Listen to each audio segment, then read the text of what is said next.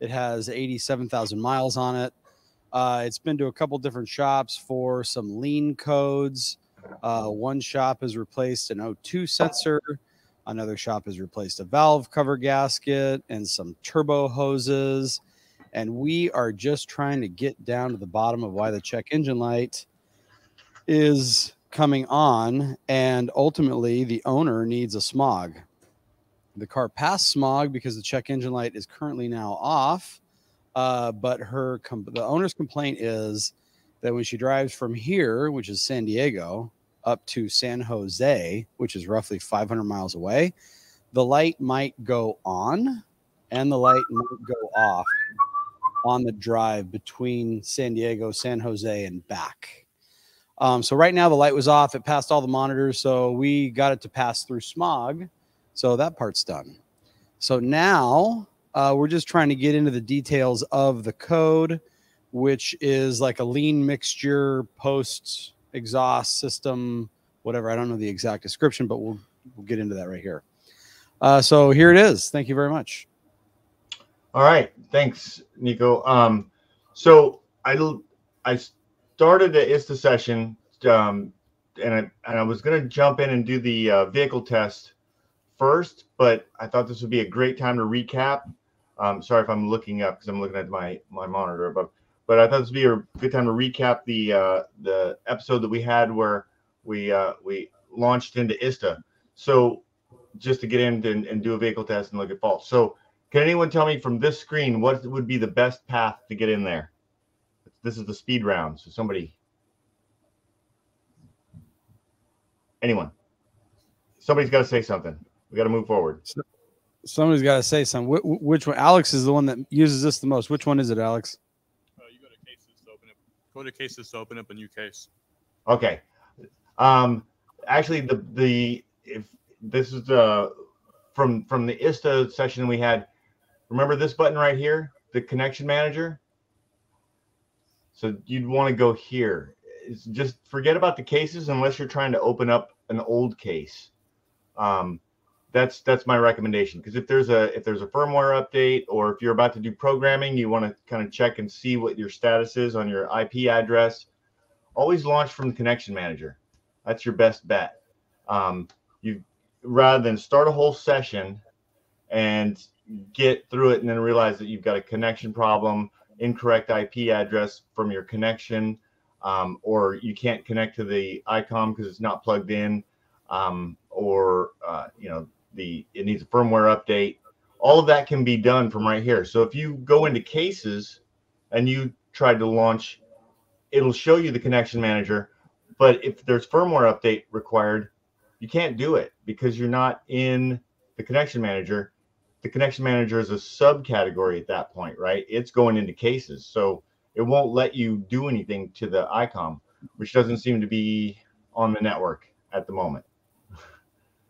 So just keep that in mind. So right between the print button up here at the top and the home button, you're going to see that connection manager. It looks like a.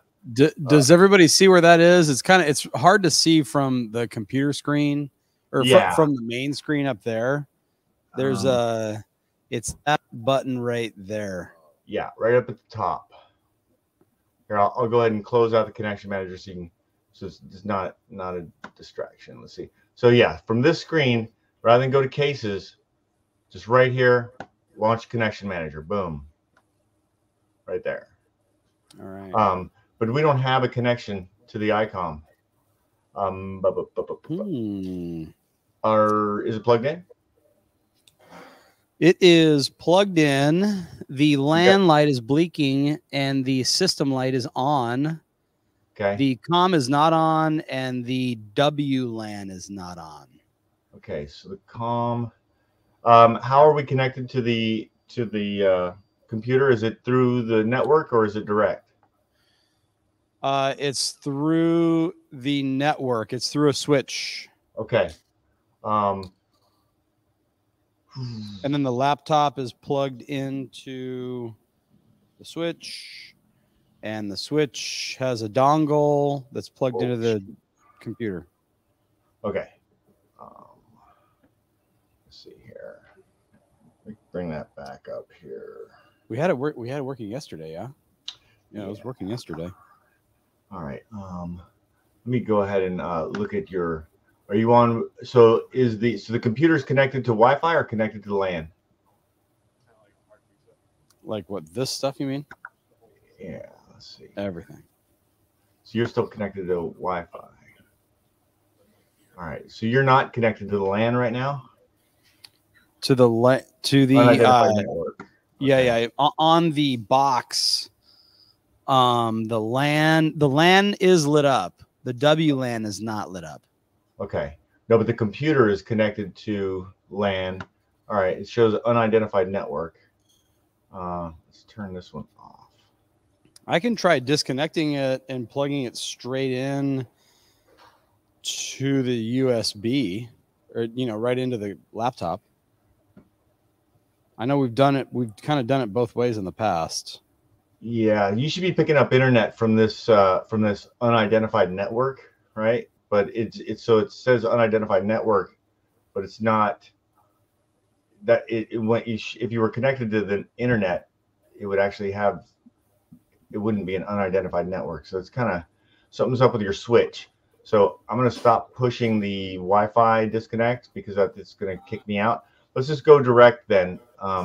We're not doing any program. We're not doing any programming, so there won't be an issue.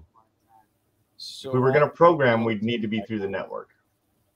Okay, so I'll disconnect the ICOM from the switch, and then plug it right into the dongle on the USB on the laptop. Correct. And it just lit up. The little dongle just illuminated. Okay, cool. So it wasn't lit up before, or no? It was lit up. I think it was lit. I didn't really look at it. Okay. So that switch might not be connected to the network, and so you had probably an automatic private internet connection or APPI, automatic private IP addressing system. Just to let's see. I hope I didn't. I probably disconnected myself. We're gonna find out here. So what do you do, Alex? You disconnect everything and then reconnect it, then it works? What do you disconnect?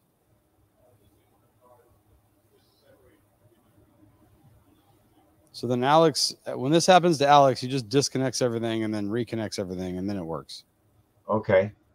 Yeah, that's and he leaves it connected to the network and he doesn't go direct. Yeah. Okay. So you got some flaky connection then.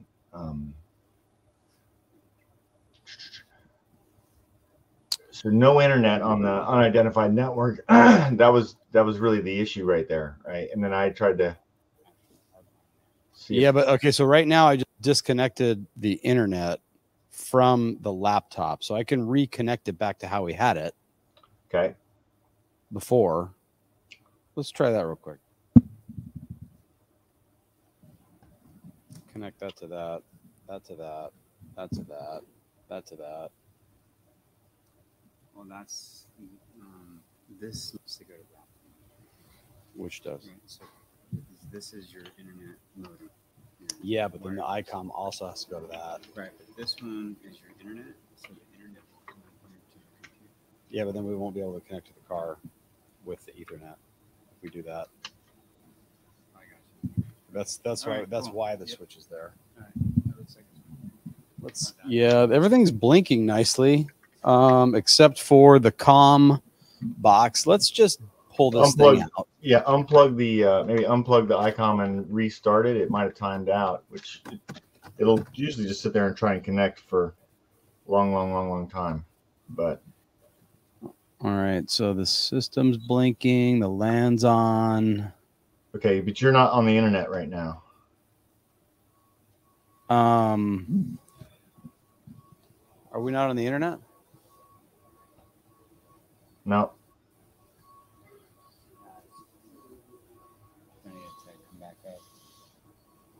So you're back through the switch? the landline Yeah, the switch isn't on the internet right now. Hold on.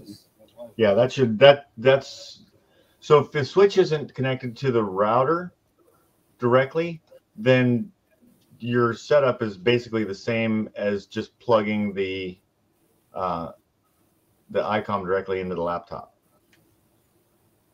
So we need. Okay, so we need internet.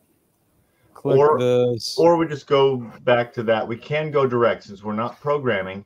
We can just go direct and then turn on the Wi-Fi and roll with it. Okay, so let's turn Wi-Fi on.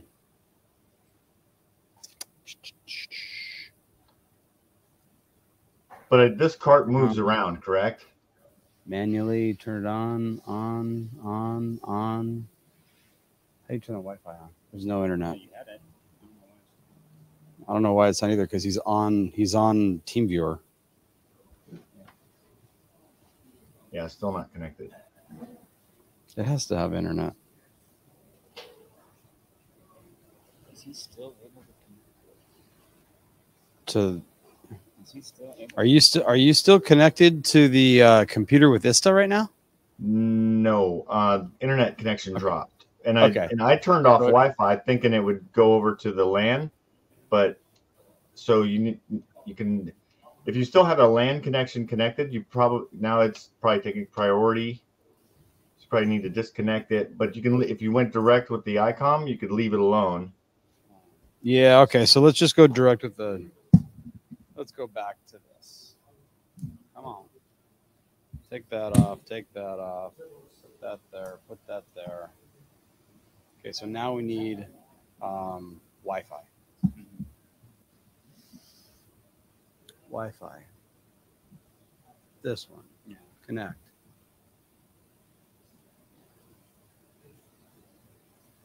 connected? Right. Yep. Okay, it's connected. Do you want to try reconnecting to TeamViewer? Yep. If it's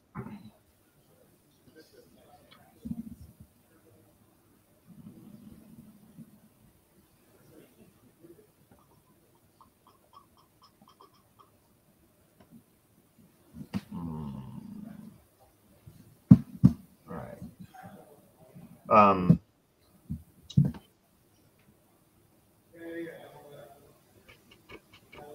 I think that session is a bunk session. You want to start another TeamViewer session and throw me a password? Yeah. TeamViewer. I don't know, where is it on this computer? Where's top left? Oh, there it is.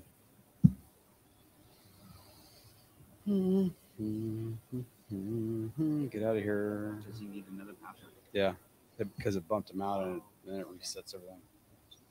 Not ready. Please check your connection.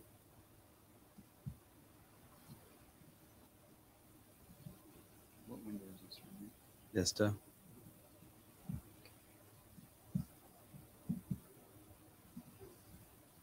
Why does this not work? Okay, so you're on Wi-Fi, correct? Yeah, we're on Wi-Fi, internet Wi-Fi. Okay, and then you got the ICOM coming in through the LAN connection on the computer. Yes. Okay, go ahead and unplug that first. Unplug Just for a it. moment. Okay. Yeah, and then so that it's not trying to connect there still. Okay. And then open your TeamViewer. Then open TeamViewer. It says on the bottom of the TeamViewer, it says not ready. Please check your connection. Yeah, so that's an internet Like, connectivity issue. I guess. Yeah. Do you really want to exit? We can. Yeah. Let's just exit all this stuff. Restart.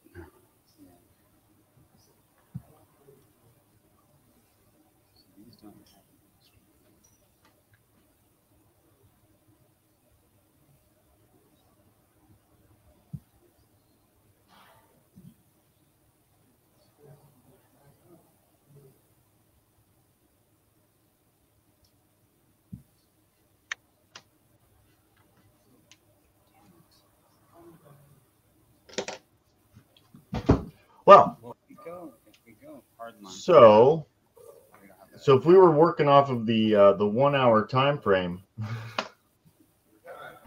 We're done. right? Which is we're always working on the 1 hour time frame.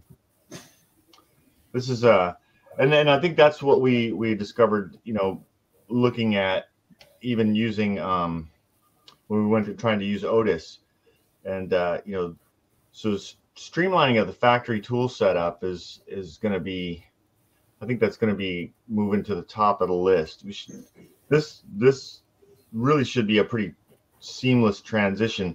So Alex, can I talk to you for a minute while we're waiting for this thing to boot up? Hello. Hey, so this cart moves around with the ISTA computer, correct? Yeah. Yeah. So when you usually aren't using the switch, or are you just using the switch and just letting it be direct connection through the switch? Can you define what the switch is? Okay, so I'm assuming what you have there is like probably a 5-port network Yes, switch, you know, hub, if you will. that is correct. It we use the ICOM connects to the switch, and then from the switch. Okay, the ICOM connects to the switch, and then the laptop connects to the switch as well Correct. through the LAN connection. Yes. Okay, so normally that and you usually don't have a LAN cable coming from the router into the switch, correct? Not typically, no.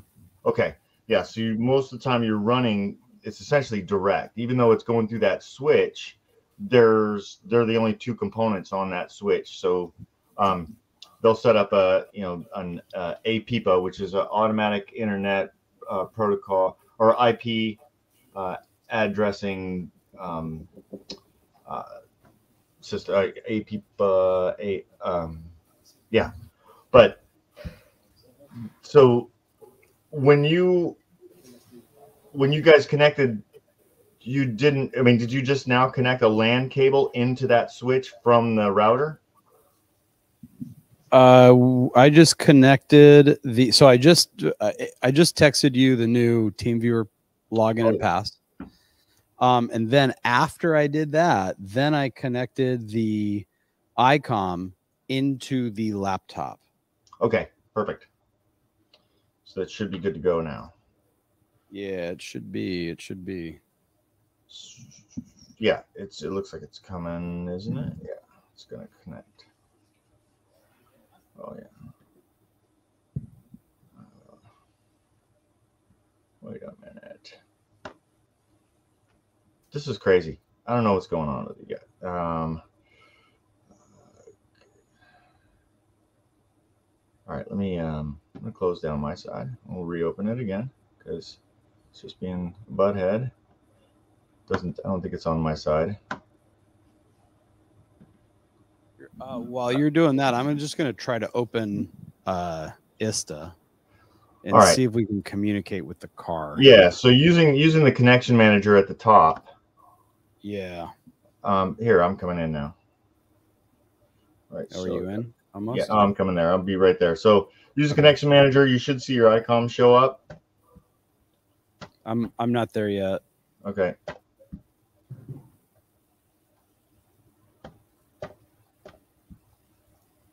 I got to go to AOS and then. Okay. All right. So we're gonna go. I'm gonna drag this over here. And I'm gonna share the screen. Come back over to window.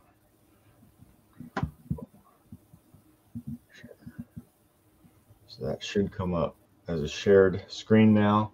We're back to that. All right. Let's get this out of here. ISTA.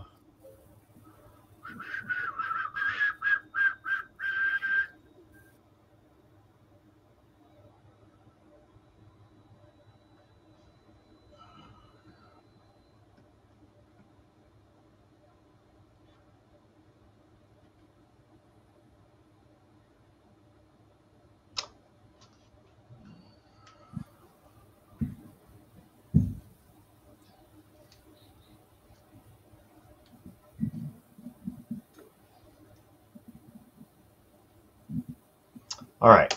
So looks like it's gonna work here again. But yeah, we should definitely get some, either make a router connection via wireless. Okay, it's the program. Oh, of course. Now you need an update. Perfect. What do you know? All right. So this is programming package only. Let's see. Do you want to connect the Autel to the vehicle, and we'll look at it with an aftermarket tool that'll actually get us some work done while we're updating ISTA? Yeah. What did it not? It just asked for, yeah, it just now called for an update. So I don't know if ISTA hadn't been restarted in a couple, or like a day or two. So once it restarts, it realizes, like, oh yeah. So here, if we launch it again, you can see.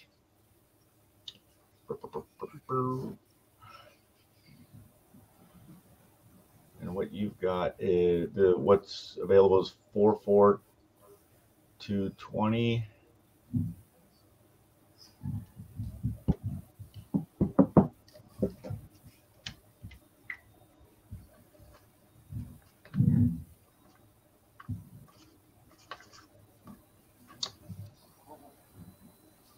How does this turn on? Is it off? So it looks like the programming package is not up to date. So they just launched a new programming package. So that's fine. We only have to update the programming package, not the whole shebang. So we can do that in the background. Okay. And then if you want to give me your team viewer on your Autel, we'll just jump in that way and get something done while we're doing this. Team viewer, that goes. Is it Maxi viewer? No. It's on the Android homepage. So the little home screen with the Android in the peeking out of it. And then over to the right, you'll see quick support. It looks like a team viewer emblem with a QS in the corner. Yeah, I know. I don't know where that homepage, the Android homepage is. Look at the lower left corner. That's the back arrow. Okay, I see the back arrow. Okay, so you got to get out of the diagnostic. Then you're not in a screen that allows you to access the homepage, or you can just hit the. There's a double window button down there. It looks like multiple pages. It's probably the third button over from the left. You see that? I think. You can't click on that. Oh, is it the quick support? Yes, that's correct. Yeah. Remotely control this device. Yep. Activating team viewer. Okay, yeah. I got the ID. Send my ID. Okay, go ahead and give it to me. 1-972-936-373. Okay, 1972. From there, go. Yeah, 936-373. 373. All right. Okay.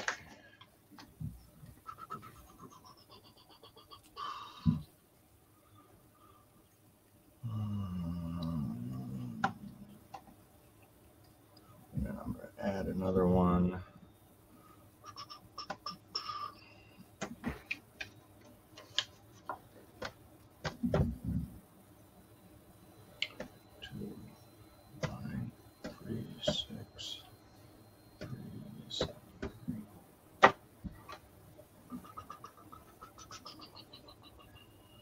Yes, allow.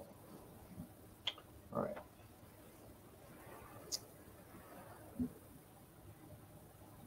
Yes. Okay, so I'm going to drag this one over on top of our ISTA updating one. Let me just check the update here. All right.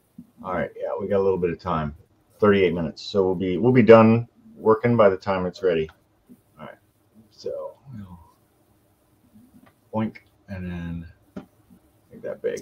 All right, Jackson, got that? Go to standalone. Does it have a stand? Oh, it does. Yeah. All right, everybody can see it.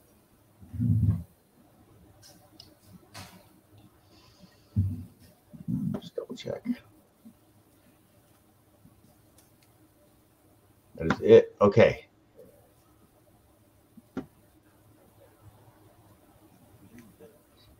Now we're cooking.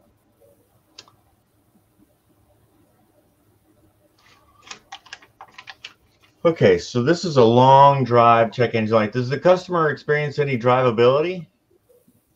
No, there's no complaint of drivability. It's just the annoying warning that comes on. Yep. We're driving all the way to San Jose, so it's either a grandmother or a drug runner, or maybe both. The what? Yeah.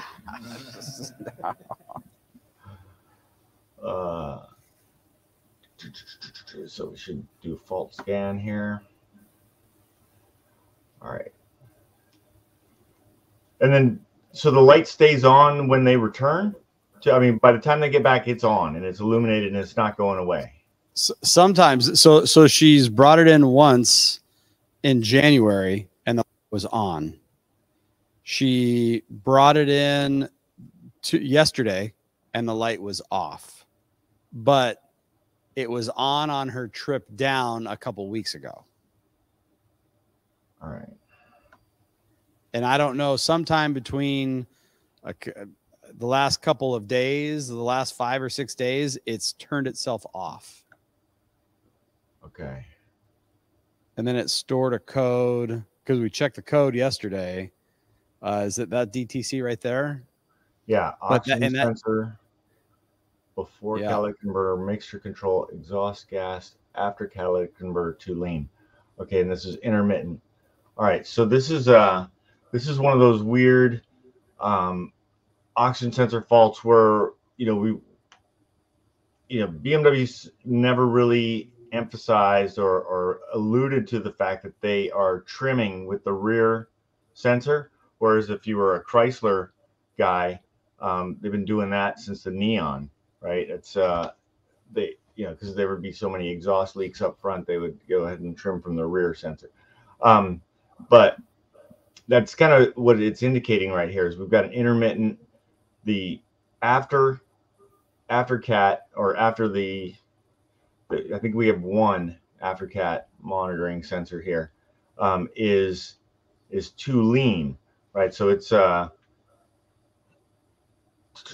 we'll take a look at that, and it's intermittent. What else we got going on here? That could also be software related.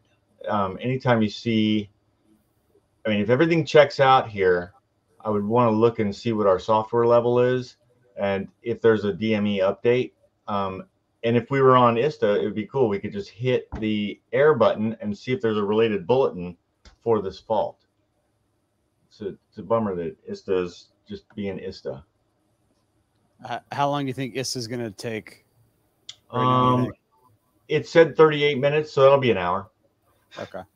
No, I mean, it may, your internet connection may be fast enough that it actually delivers in the 38 minutes, but I never hold my breath. All right. But we can use what we've got here. Single invalid transmitter. Okay.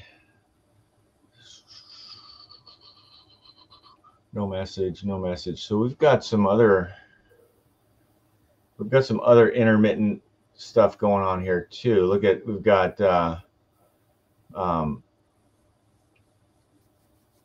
accelerator pedal message missing. Torque, crankshaft torque missing, wheel torque from the powertrain. So a lot of missing messages from DME over CANs. So that kind of changes some stuff too. Lots of missing messages, all from the DME. All right. What else do we have here? Over temperature, central locking. All right. Go ahead and report to cloud.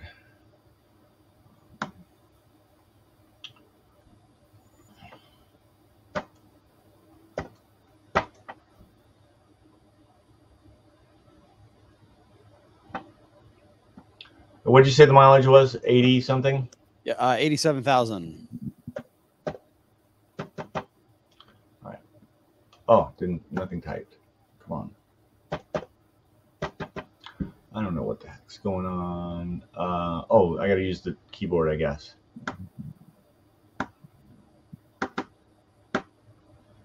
Okay.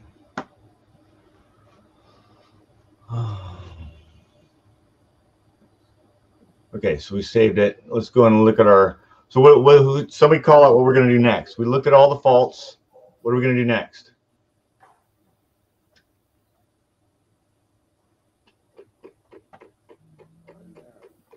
Go to mode 6. Thank you. Freeze frame. Freeze Felipe frame. said freeze frame. Cool. Felipe, you're on it. Thank you. Control units, drive, DME. Should be able to see faults here with freeze frame. Okay, so we've got a little snowflake here because it's just a unique scenario. Like, you know, we're all snowflakes, but this one is this one's actually important. We'll take a look at it, see what's happening here. Integration, lambda control after the catalytic converter is 0, so it's actually going all the way to 0. And from our testing with oxygen sensors in past episodes, does the rear, or do any of the sensors actually ever go to 0? Unless they go like open loop. Well, open loop would probably be I guess that would be the case. If it was complete circuit, it'd be 0. This is an integration of 0, so it could actually go positive or negative. But our voltage, would never go to 0. But that's interesting. It's at 0. That would tell you it's not trimming or adding. Does it show us a voltage? It doesn't give us a voltage. Happens 9 times. It just happened, or it's currently present, right? So that is is the mill on right now? No, it is not. Okay, but it happened on the last trip. Does everyone remember the healing counter, what that's all about? So an OBD2 regulation, I think we did this in like the first episode, maybe second episode. Noah just said 40 key cycles. 40 key cycles, or really trips. Key cycles on some faults will count because the enable criteria is not as rigorous. But with oxygen sensors, we're going to have a warm-up phase, and so there's going to be like probably about 5 minutes of operating time before it actually would be considered a trip, and the healing counter count down. If the fault isn't present the next time it's tested and the enable criteria are met, then it'll go ahead and reduce that by 1, and it'll count down all the way to 40. And if it doesn't happen again inside of 40 trips, then the DME can clear it itself. It just purges it from, and it's not there.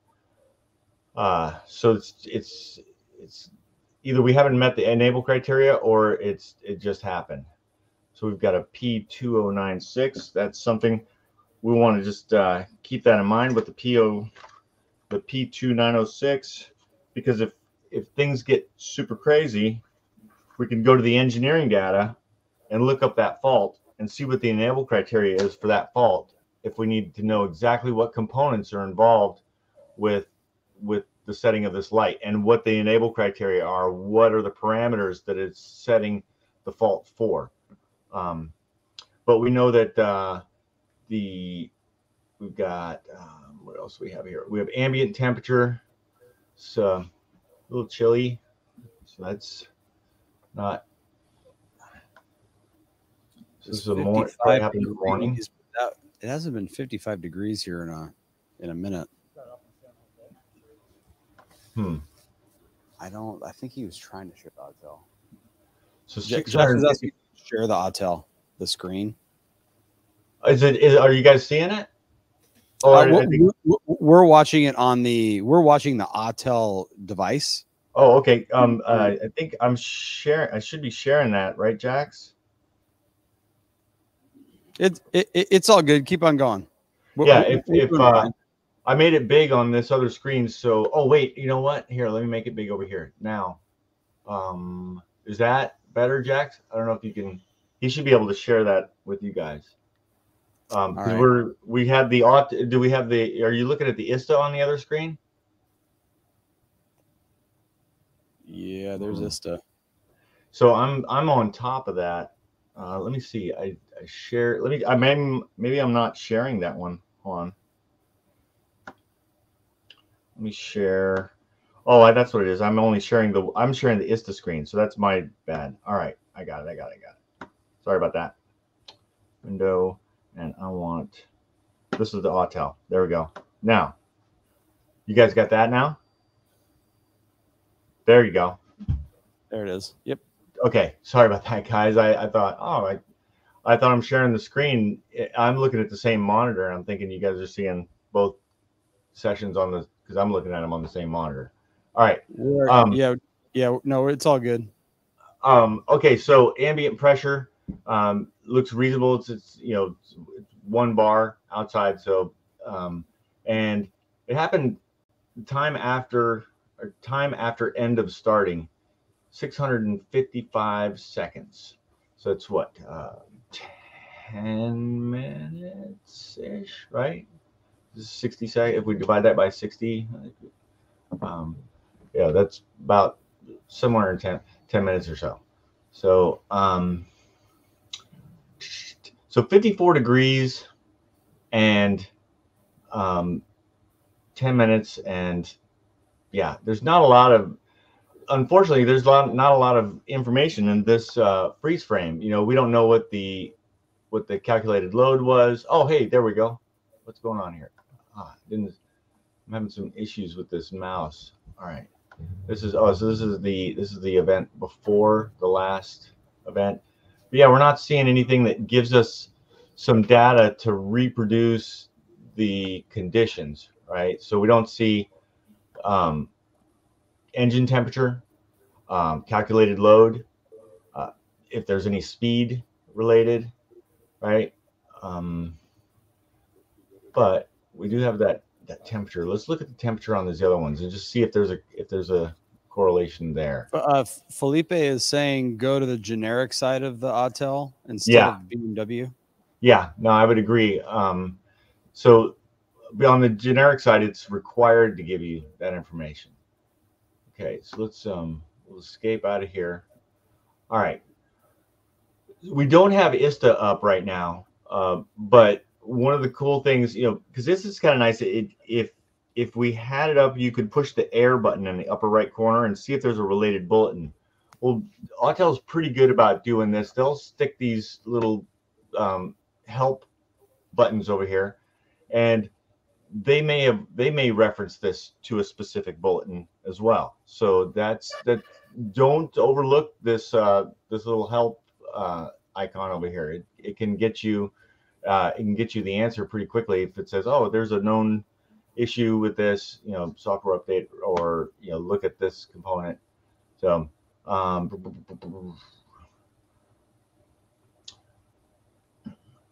so the diagnosis monitor monitors whether the oxygen sensor after the catalytic converter shows a permanent deviation. The fault monitoring conditions: the fault is detected whenever the oxygen sensor emissions control after the catalytic converter is positively exceeds a value of 4%. Okay, so we've got a standard rear, standard zirconia oxygen sensor, and it is a 0 to 1 volt scale. So that 450 millivolts, anytime it exceeds 4% off of 450 millivolts, it's considered active. So that's when it's going to set. So anytime the rear sensor is active, basically. The catalytic converter temperature greater than 500 degrees C, which is estimated by a map, because there's no actual temperature there. Constant exhaust flow greater than 50 kilograms per hour, and that's based on the air mass calculation, right? So, and other preconditions: speed between 50 and 80 kilometers an hour, with a medium engine load, 1,200 to 3,000. Okay, so we get some. This is our enable criteria here. So these are things that we would consider. You know, like, all right, so it's got to be cruising, and you know, and at operating temperature, and of course, obviously the ignition's got to be on, terminal 15 on. That might have been one to put at the top. Okay, so the fault influence, higher fuel consumption. Oh, that's probably what they're bumming about going to San Jose.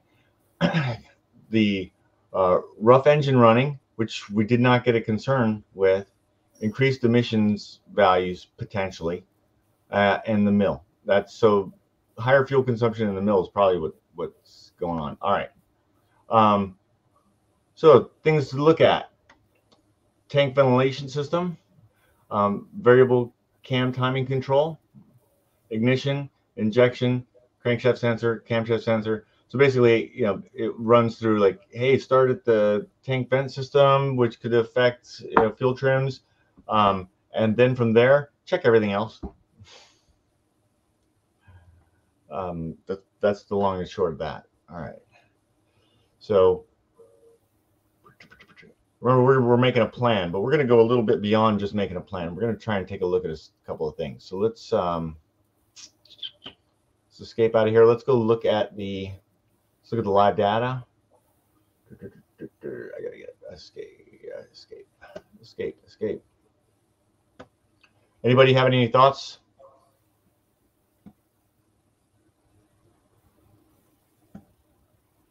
No. Okay, crickets. All right, got it. You want to? Are we able to start this car? Noah has a thought. Okay, let me hear it. Noah. Just out of curiosity, since another shop did the O2 sensor, if they've replaced the right or the correct O2 sensor. Yeah, which one did they install? And they put one in. Yeah. They've got, you know, they've got a 50-50 shot on that, right? Exactly. Yeah. And just can't trust another shop. Oh, don't go there, man. Come on. Yeah. We're brothers. We're brothers.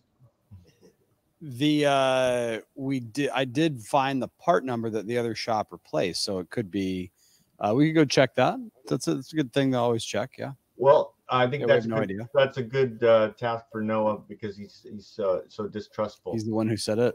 Yeah, that's right. Well, had he been so like, well, you know, we don't know, and he could have been a little more brotherly about that, but now you get to do some work. Don't put down another shop. You don't want them to do that to you. You know, it's like, it's not hard to pick apart some work that, especially if it was unsuccessful repair. So keep that in mind. Do you want to be on the other end of that? All right. So can we get this car started? Yep, it is running now. Cool. All right. And so we've got about 10 minutes max. But so far we know that the enable criteria based on the information that Autel has put in there. Again, I'd want to double check that against what ISTA says with the enable criteria. Not to say that Autel's information is not correct, but sometimes there's some deviation.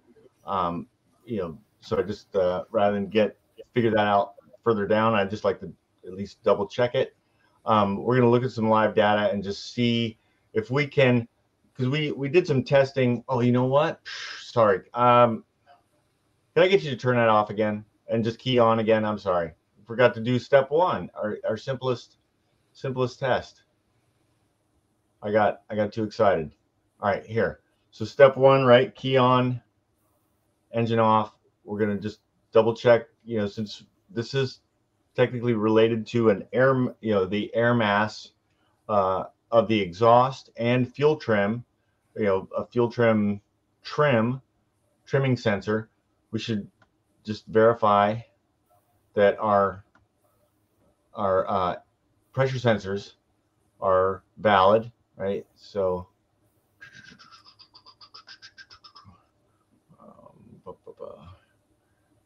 oh, you guys, that's right. You guys are Fahrenheit guys. I'm gonna do this to you.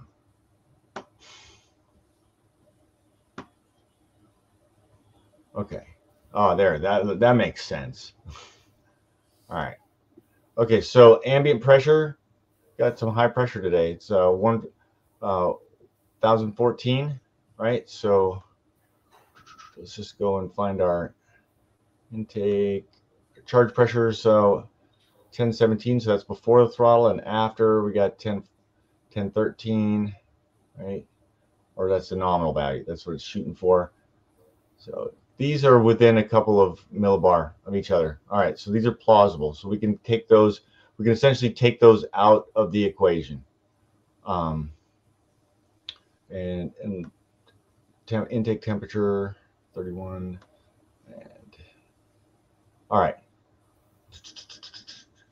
Okay, now we can start it. Fired up. But those are the, I mean, that one right there, that's just an easy gimme that sometimes it just hands it to you. You know, you're like, ha, there we go, we're good. And you're able to salvage that 1 hour diagnosis in just a matter of moments. But we weren't that lucky today. So don't buy lottery tickets today. All right. So we're in warm-up phase, right? So we've got target speed. It's coming down. So we should start seeing this air mass value coming down. Anybody give me a nominal value, what we're expecting to see when we get to around 700 RPM at idle?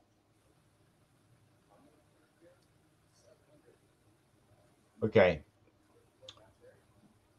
Kind of where we're at now, I'd say somewhere between 12 and 16-ish, right? That's what I would want to see. So it's getting there. That seems like a big range. But I want to see somewhere around a volt. If we were looking at a conventional air mass meter and I was looking at the voltage, I want to see somewhere like between 0.7, 0.9. 1 volt would be like a hot rod air mass meter. But, you know, just for future reference. But these are probably frequency now. So that's not super helpful. But yeah, all right. So that's that air mass values, you know, pretty reasonable. That's what I would expect to see. On the lowest end would be 12, you know, and at warmed up idle, I'd want to see somewhere around, you know, 16-ish, which we're right there. That's good. So we're warming up to the point where we should be able to start looking at the oxygen sensors. Hey, Noah, any luck on that? Which sensor they installed? No, Noah's over here dozing off. Oh, dude, sleeping on the job. Just Here, hold on. Let me see if I can find it. Oh, that'd be good. Thank you. All right. It So is. So it did say something about the cam timing, which Part number they changed is this right here. all right. We're in Valvetronic mode. 40 liters an hour. That's and they call that the pre-cat O2 sensor. So pre-cat. So they did the front one? Yes. Yeah, and we're having Okay. one, right? Yeah. Well, we're having codes for the rear ones, but go verify with a flashlight if you can see the front O2 sensor, if it's actually the front O2 sensor. So now Noah's condemnation of the other workshop is valid.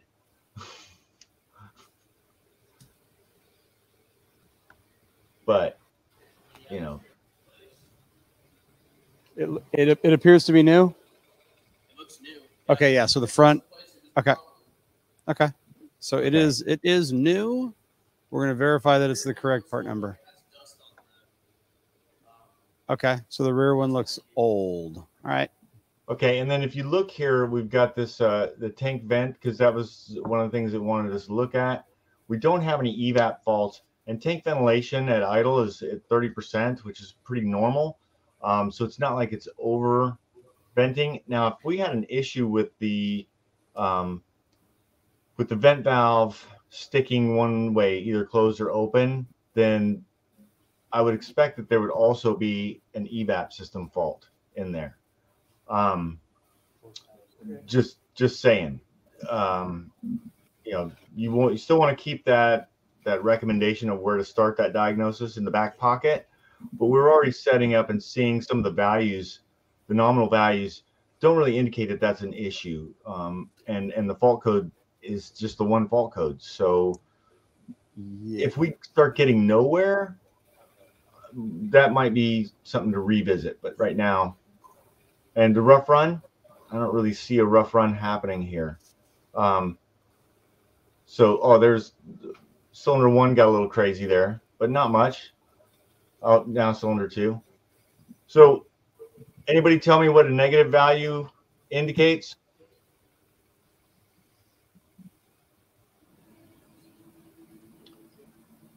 Is there anybody there that's negative? Is this like reading dreams? Everybody's looking at it. Here, Winter wants to say something. okay? When The crankshaft slowing down, right? it's speeding up, Speeding up, negative values speeding up. correct? You're gonna have to explain that one.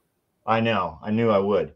Okay, so this is you're exactly correct. This is monitoring the crankshaft speed, right? So this is it is based on the adaptation. So if it is adding, so it's adding that adaptation, that means that crankshaft's slowing down. So it has to add a little more time, right? And then if it's speeding up, if the cylinder is contributing, there's the power stroke's functioning correctly, then the crankshaft speeds up. It has to take away a little bit of time. Does that make sense? Yeah, it's like fuel trims. So don't get all excited about negative numbers. Negative numbers are good. Positive numbers are bad. Okay. So right there, number 2, did you see that positive 2? So a little roughness happening, but it's this is a 4-cylinder, so there's going to be every once in a while you'll get cylinders just kind of loading up, and they will clear out with a positive number. And anything like 1.2 right there, that you probably felt a little stumble. You're probably not going to feel much. Anything over 1 is an event that is should be looked at. So cylinder 4 was sitting there at a positive value for a minute, but the thing's sitting here idling. So it's a 4-cylinder, so it's going to load up a little bit, even though it's emissions optimized, and it shouldn't really load up, right? Because it's direct injected. There's going to be some build up, some residual unburned fuel that will eventually cause issue and essentially clear out, or it could be even just a minor sealing issue. I mean, but none of this looks exciting at all. This looks fairly normal. It's what I would expect. Now, if you had a cylinder that was constantly sitting above 1 and then moving into positive 2, positive 3, positive 4, it's almost feels like it's almost a dead miss, right? 6 and 7, it's kind of out of the game, and then from there you'll watch it increase rapidly. But right now this is all pretty normal. But negative numbers are good, positive numbers are bad. All right. Oh, that's right. This doesn't work. All right, let's keep on moving here. See what we got going on. No misfires, tapping noise, knock signals. Let's get to we should be able to see. All right, so we're at 90 degrees C, so that's a operating temperature. This vehicle is going to run anywhere from 90 to 110 degrees C. Well, that's the radiator outlet temperature. So we should actually be in above 100 here, right? In coolant temperature up top. Okay, so this is our ratio, sensor voltage, 1.46, and then downstream sensor voltage. All right, so let's look at this for a minute. And oh, there's our fuel trim. So we're multiplicative fuel trim. It's just along, both additive and multiplicative are really long-term adaptations. So don't try and classify them as anything else. They don't really fit the model. for short-term, long-term. But multiplicative is they took away the additive, but they're giving us multiplicative, and that's going to be a correction by percentage across the entire range. So 1.11 correction across the range, adding, that's great. I mean, there's nothing to get excited about there. But let's look. We're going to pull up our voltages here. We're going to show the selected.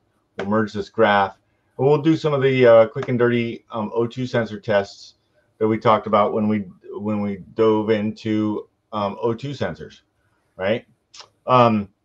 So what's going to happen? How would we test the reaction, or and verify that these sensors are actually able to respond and report consistently from what we would expect to see, right? We kind of expect the rear sensor to sit at 0.6 or 0.7 all the time. If it wants to sit at 0.8 and there's no fault, then the DME is commanding it to run at 0.8. But historically, it's around 0.7 volts, and that's what we've got right here.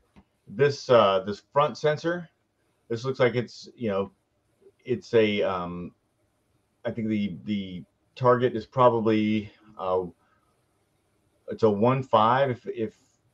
If you ask me, I would say it's a 1.5. So I would expect to see 1.5 volts constantly, but here it's sitting at 1.46. But we don't really have an indication that we have a lean condition. Our air mass value, they did a valve cover gasket. Oh, that's cool. But what about crankcase pressure? How would we determine if there might be an issue with crankcase pressure with the scan data? Our air mass value was at 16, right, at warm idle, and then we can go back and revisit it here in a minute and just see where it's at now.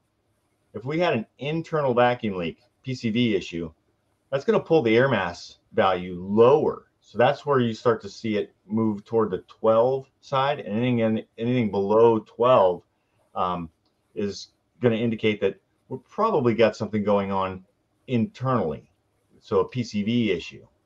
But I didn't really see that right now. So, and the numbers we're seeing right now look pretty normal. Can somebody give me a test? I asked it a minute ago.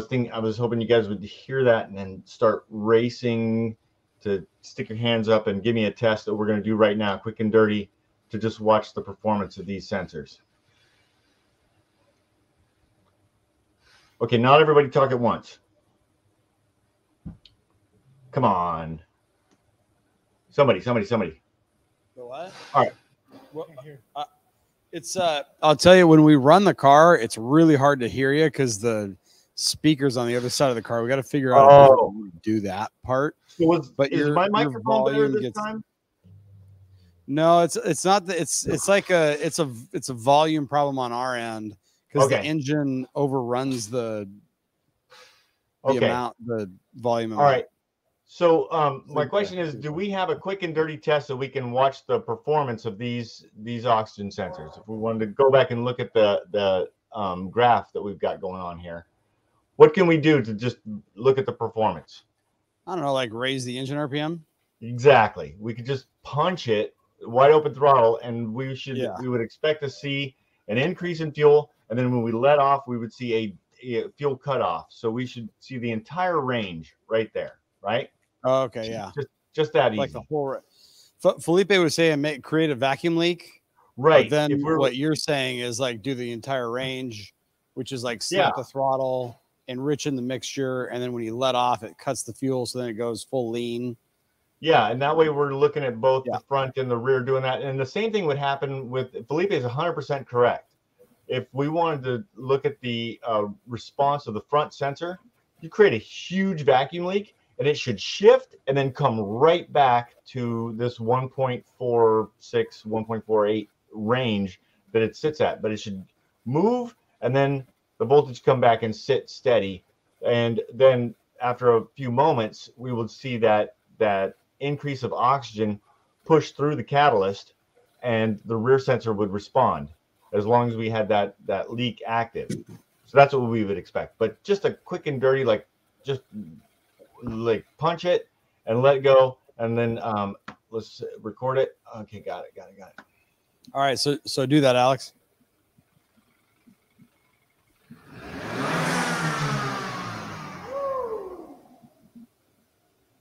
There it is.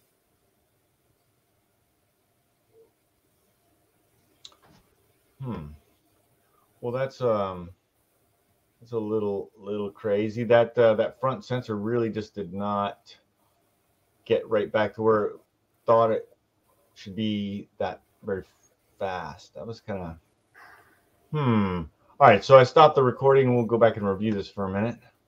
Just see what happened here. Yep, let's watch that. All right, we are going to select these guys right here, and we are going to go to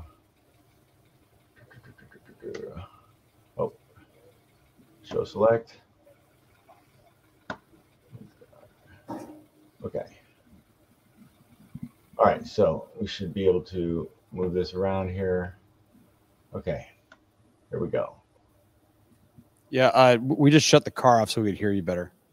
Okay, this is this should be a recording though. Correct. Right. So I'm not seeing what happened here. Am I off the scale? Oh, it's a 6 minute. Oh, Noah said look at the very end. Oh yeah, it's 6 minutes. Yeah, I guess I was talking for so much for that 1 hour. Eric's got 6 minute questions. Never gonna get through this. Oh, here we go. There it is. All right. Oh yeah. Okay. Okay. So we see it. Look at that range though. It only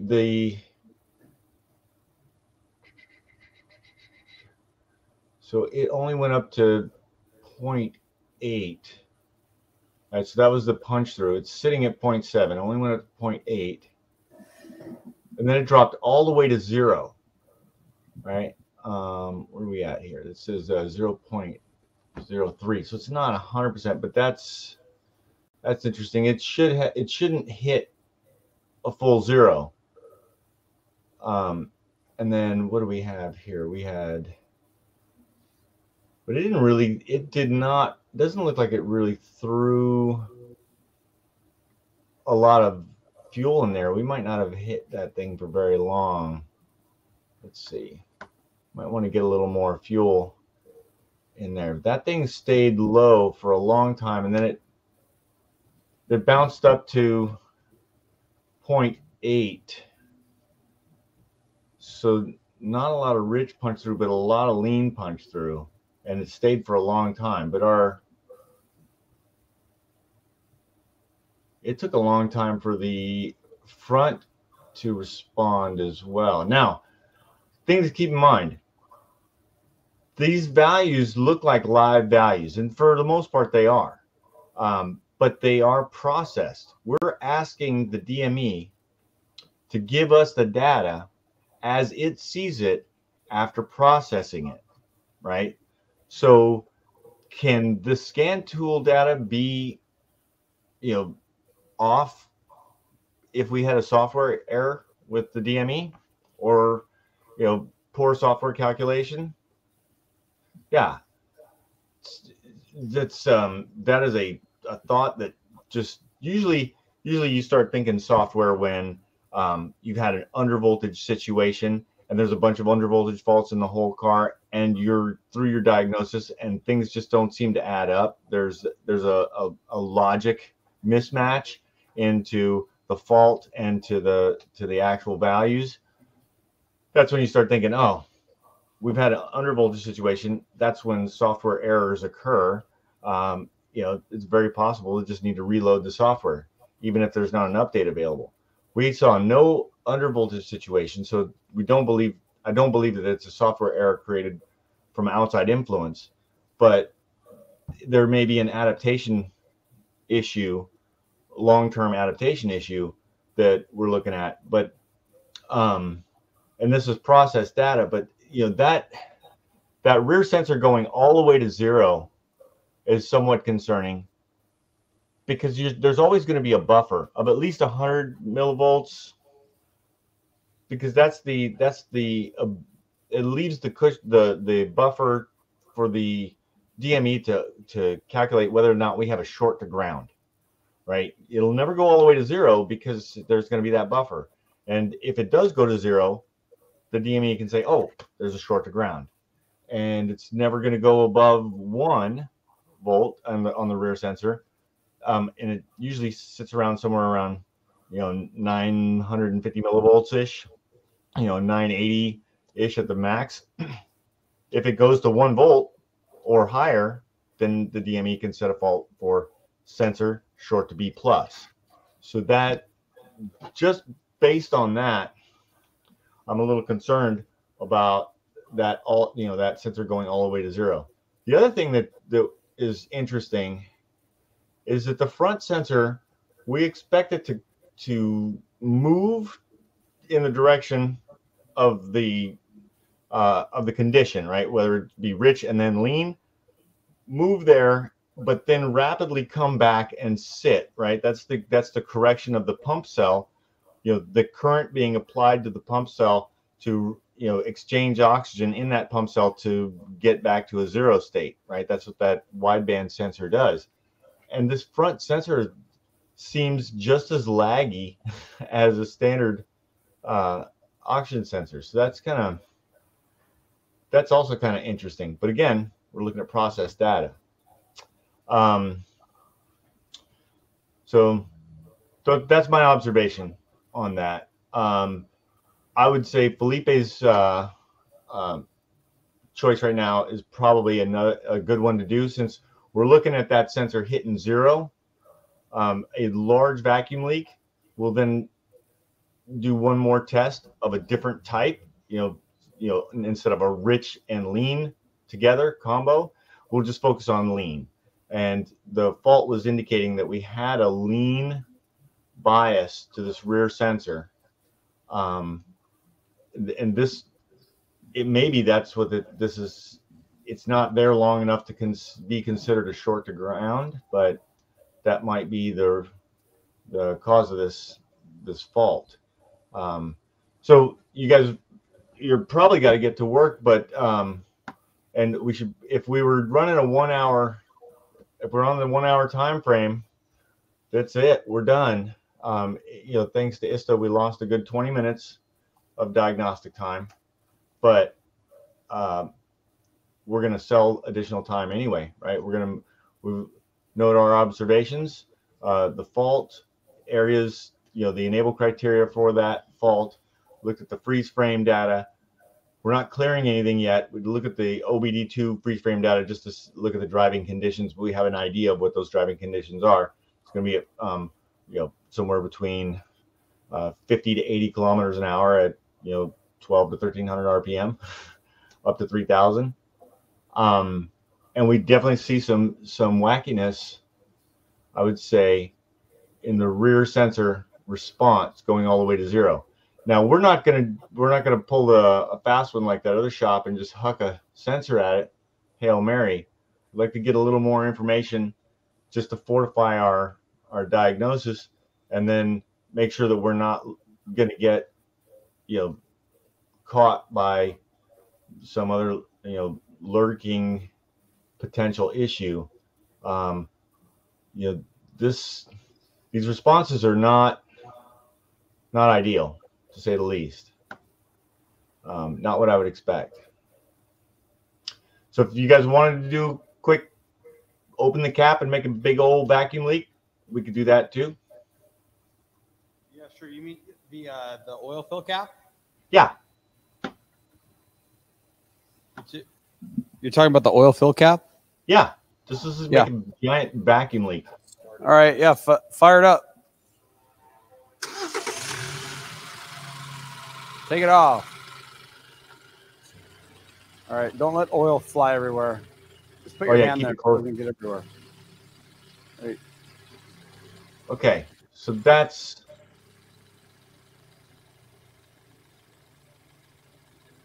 That's about right. Yeah, we're all the way back down to 0. It did. And now look where it's sitting. I mean, it's sitting just above 0, but not much above 0. And all right, so go ahead and throw that cap back on there. I'm happy with the response of the front sensor, though it did react and then come back up and make an adjustment. But it seems to, like, when you, it's good for a lean condition, but man, for coming back to normal, it's a little slow. So it's that rich cycle that kind of weirds it out. All right. That rear sensor responded pretty quickly to the cap being put back on.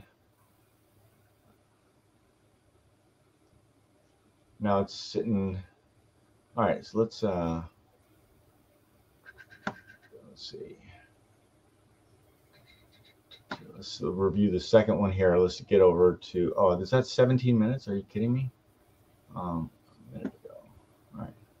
Oh, so it took a while back. All right. We'll just get to the end of this one. Let's just look at that sensor again. And it stayed low for a long time. It stayed at 0 for a long time.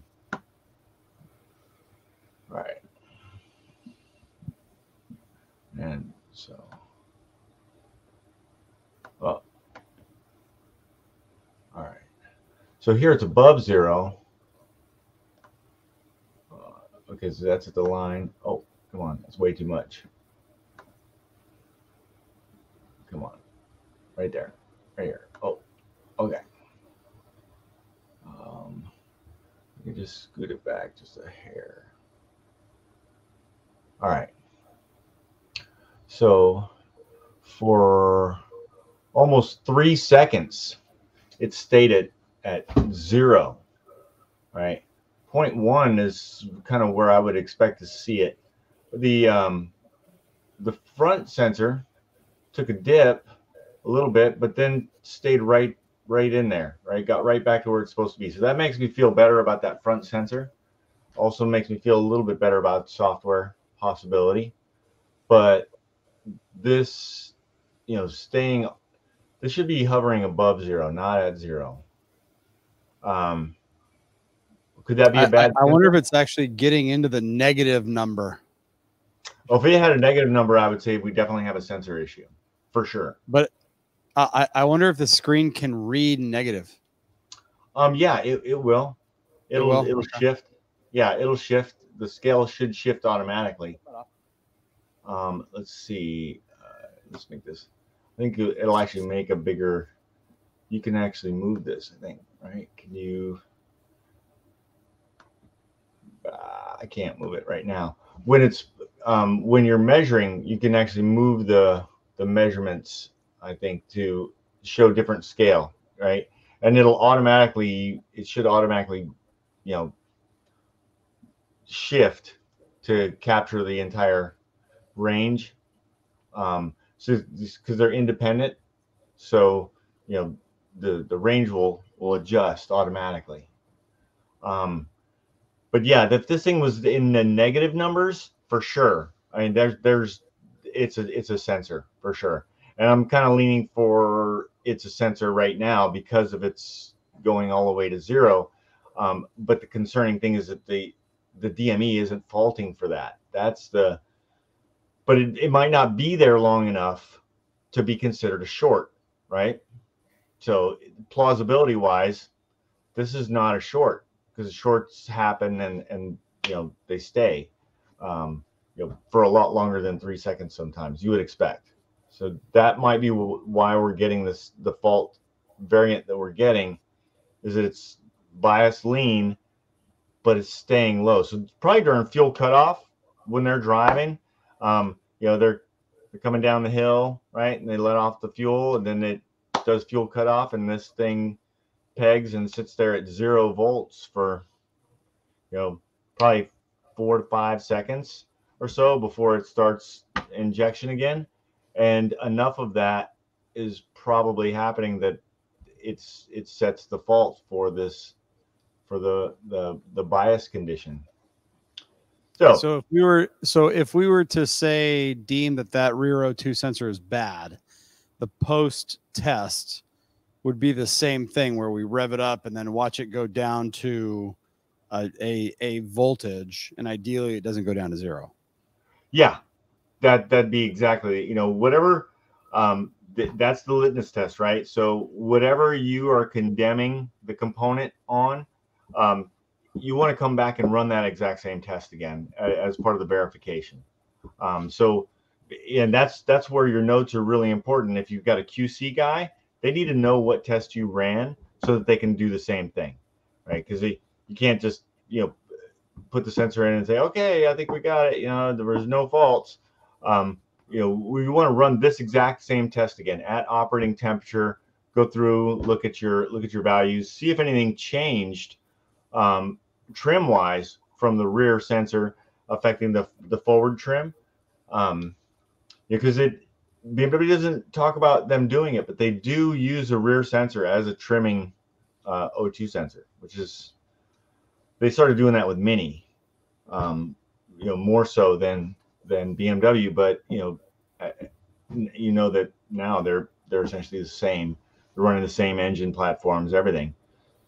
So yeah, I would say should we run through these guys got to get back to they do to work. Should we just run through this ISTA right now? Because it says it's completed.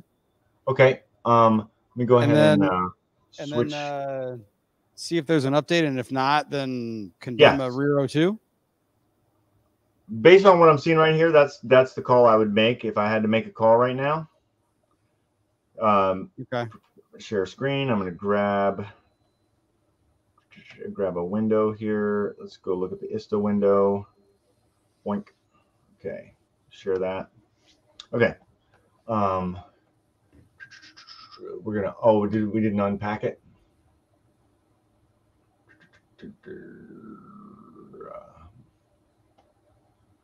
Alrighty. Anybody have any questions on this stuff? Anybody throw in any other tests?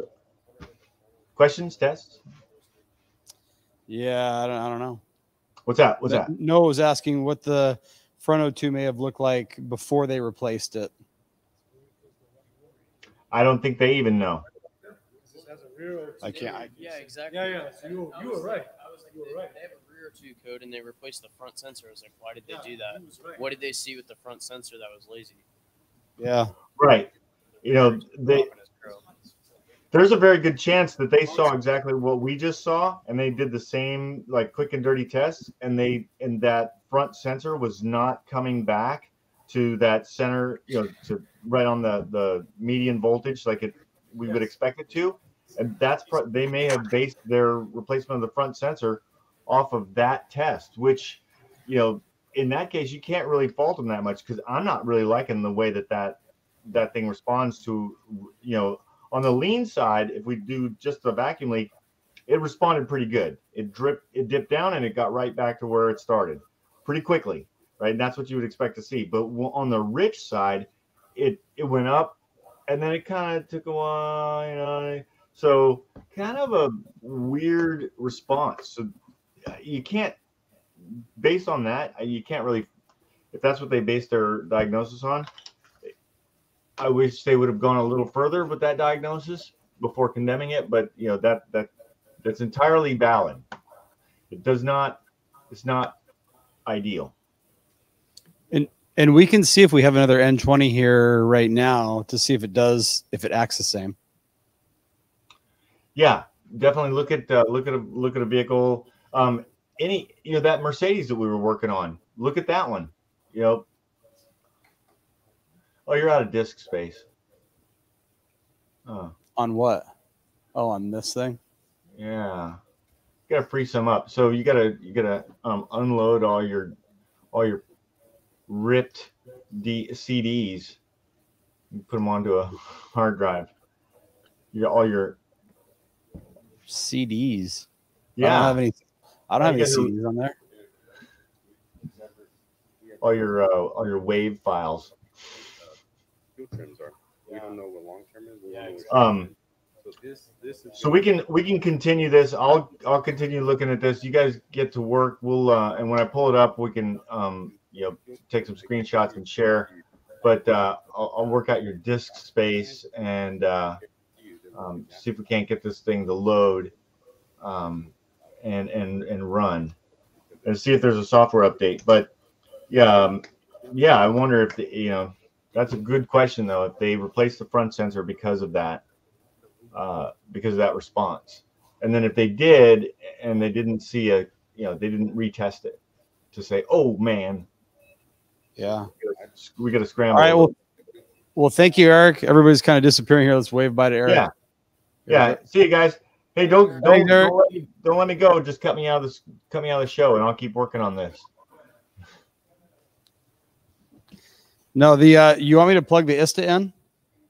Or no? It is. Oh, well, I'm just trying to get some free space on the hard Or drive. I mean the ICOM.